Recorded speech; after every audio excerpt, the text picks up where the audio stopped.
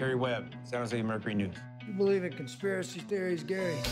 No, I don't believe in conspiracy theories. Conspiracies, yes. If I believe it, there's nothing theory about it.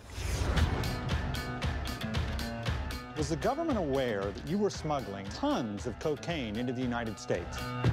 Yes, the government knew. This leads to very sensitive national security matters. National security and crack cocaine, the same sentence. Does that not sound strange to you? I'm going to tell you the whole truth. I'm going to introduce you to people you should talk to.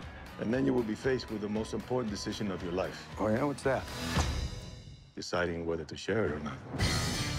One of the DEA's most wanted brought in thousands of kilos of cocaine to the U.S. every day.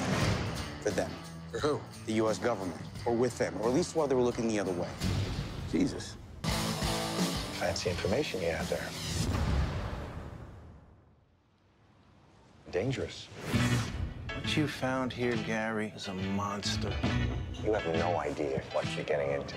You really telling me that I should just walk away from this? You'd be an idiot not to.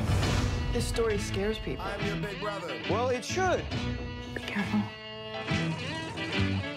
There are ongoing operations you're in danger of exposing. We know you were in Nicaragua. Am I being followed? They found a solution. Where you be for the revolution? I thought my job was to tell the public the truth, the facts, pretty or not.